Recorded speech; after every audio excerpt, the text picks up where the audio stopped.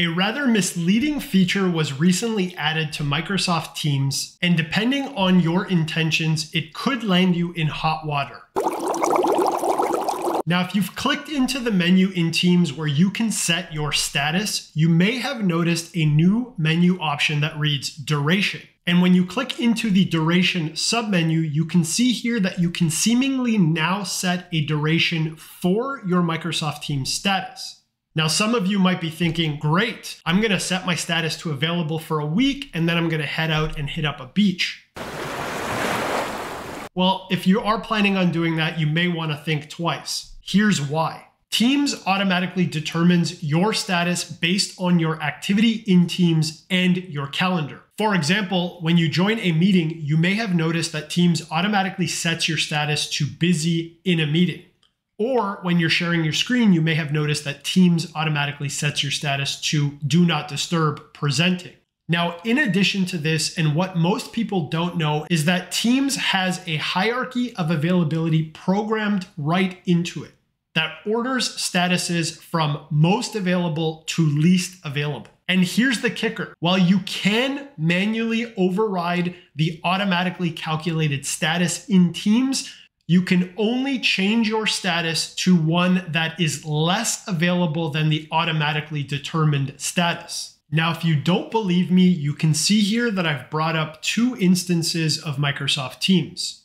On the left-hand side, I'm logged into Teams via the desktop app with my account, and on the right-hand side, I'm logged in via the web, impersonating my colleague Diego.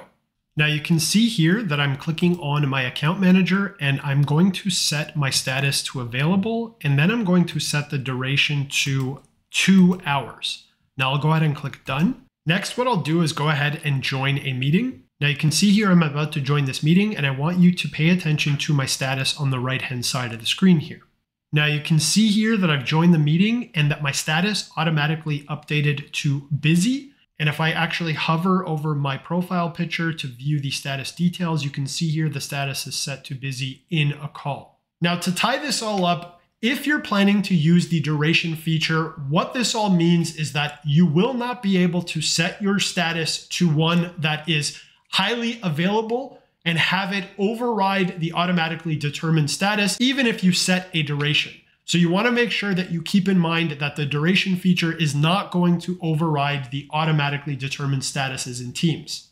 Now, as per Microsoft, a good use case for the duration feature is if you are planning on doing some independent work and you do not want to be disturbed for a fixed period of time, you could set your status to do not disturb and set that duration for an hour. This way your status will automatically update once that hour has lapsed. This eliminates the scenario where perhaps you set your status to do not disturb and you forget to change it and perhaps miss out on some important notifications in Teams. Now, if you're finding this video helpful, you may also want to download my list of the top free Microsoft Teams apps. I've included a link where you can download that list for free in the description of this video below, or you can just click that card in the upper right-hand corner of your screen. See you in the next video.